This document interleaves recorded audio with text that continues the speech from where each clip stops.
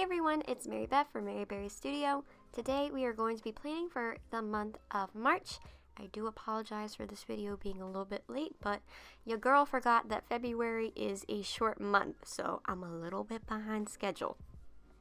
So you guys may have already realized that this month's theme is going to be Animal Crossing New Horizons! Woohoo! I am super excited for the release of the new game. I have been a big Animal Crossing fan for the longest time. I played the GameCube game, DS game, the Wii game, all of them. I literally bought like a 3DS XL just so I could play New Leaf, and I kind of did the same thing for the Switch. I literally only bought it so I can play New Horizons. Is that a good financial decision? No, not at all. I'm literally so insane for Animal Crossing that when New Leaf came out on the 3DS, or DS as is, I wanted to get, I already had a 3DS, but I wanted the 3DS XL so I could play Animal Crossing on a larger screen, and they had a 3DS Animal Crossing bundle, so like the 3DS was all Animal Crossing themed. It also already had New Leaf downloaded onto the Animal Crossing 3DS. Well, I reserved it at GameStop, and when I went on release day, the bundle package I reserved was not in yet, and they said it was probably coming tomorrow. Well, me being impatient, I couldn't wait, so I went ahead and bought New Leaf as is, just as a single game, and played it on my old 3DS while I waited for my bundle to come in. So the next day, I returned the game that I bought, the regular New Leaf, and got my bundle, and basically just restarted and had a new town because I needed to play New Leaf on the day that it came out.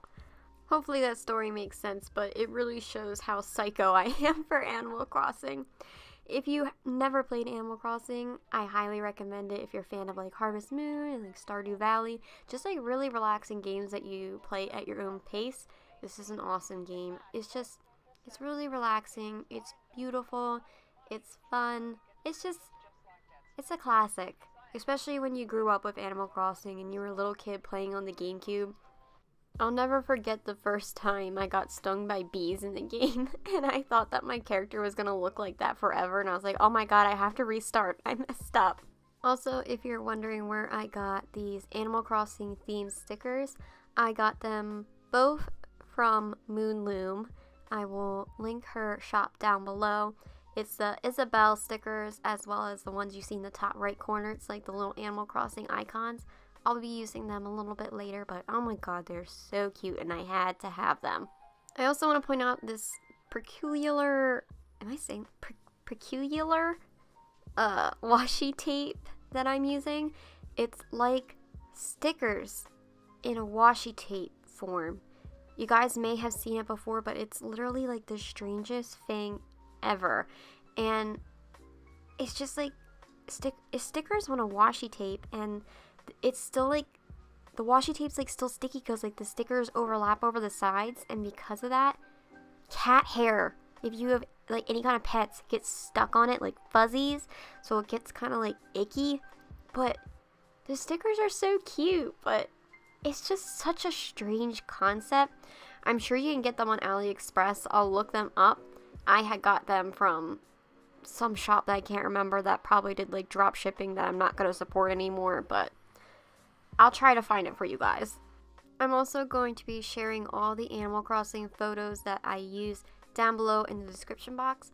They are mainly all just like screenshots from the trailers that Nintendo has shared. I do have one photo that's going to be on the document that is from Pocket Camp, and it's from my friend DJ's camp because she has the most beautiful little Animal Crossing camp I've ever seen in my life, and it's like cherry blossom and gorgeous, and I'm just impressed. She puts a lot of time and effort into it. I'll also share her username down below if you want to see her camp or add her or whatever. It's real cute. So back to more bullet journal things. I'm writing out this month's goals for March. Some things that I want to do is I am ready to reopen my sticker shop on Etsy. I'm not going to be having as many releases as I wanted. Right now, I probably have about 2, and it is like a tea time sticker sheet as well as a new cat sticker sheet.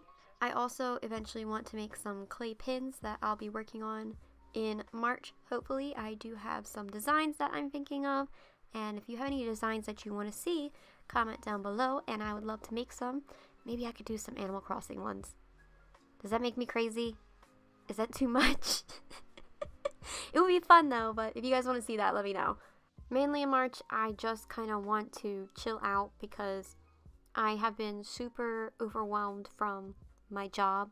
If you guys follow me on Instagram, I just posted a little like venting session on my latest post. I've just been very burnt out from my job. I'm actually going to be going part-time in April to kind of combat that because it's just been a little bit too much. I work at an urgent care and this month's flu season has been absolutely brutal. Now, it is going to get better as the summertime arrives, but your girl is like, oh, right now I just need to relax a little bit. I did do a lot of that in February, but I need to make sure I'm taking appropriate breaks in March so I don't burn out like that again. I really just kind of have to listen to my body, and if I need to take a nap or something, just dang do it, okay? I just always feel so guilty whenever I relax. So yeah, that's definitely something I need to work on this month, and I'm sure many of you guys need to work on it too. I hear a lot of you guys say like similar things, that you don't know how to take a break, and guys, burnout is terrible and I'm sure you know. So to combat that, just really listen to your body, and if you need to take a 30-minute break, it's just 30 minutes. Just give it to yourself. Watch a nice YouTube video. You can watch one of my videos. Or a nice little Netflix video, anything like that. You can play Animal Crossing. You guys are probably like, Mary Beth, okay, we get it. Shut up.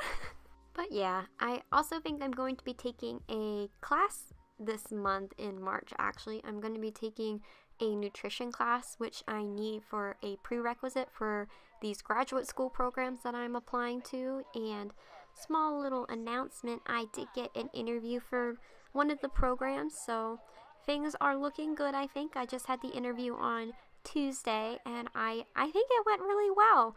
I hope that I get in, but I'm not going to be finding out any answers until probably late March and like early April, so I do have to wait a while, which is going to be a lot of suspense, but I'm hoping that I get accepted. I would be over the frickin' moon if I do. I'd be so excited. But yeah, I'll be taking a class in March, and it's going to be an online one, which can tend to be a pain in the butt because online classes often don't feel like they're real and then you're actually taking them. I took an online class during my undergraduate, and the weird thing about online classes is they tend not to believe in like fair deadlines. Like, I had an essay due on Thanksgiving Day, and I had no idea because it was Thanksgiving break, and I thought that things couldn't be due on Thanksgiving break, but I was wrong, and I missed the essay, and I got a B in the class because of it. I was very upset. Now, you guys probably noticed that I just made a critical error in my monthly calendar spread. I was trying to highlight every other line, and I ended up highlighting ones right next to each other. So I was kind of like in the moment like, oh my god, oh no, how am I gonna fix this? But I thought, let's try to make a band-aid kind of method where I cut out a sheet of my notebook paper in the back and make this little scrap as large as my mistake, and I covered it right up, and boy, you can barely tell that I made a mistake. At least I think so.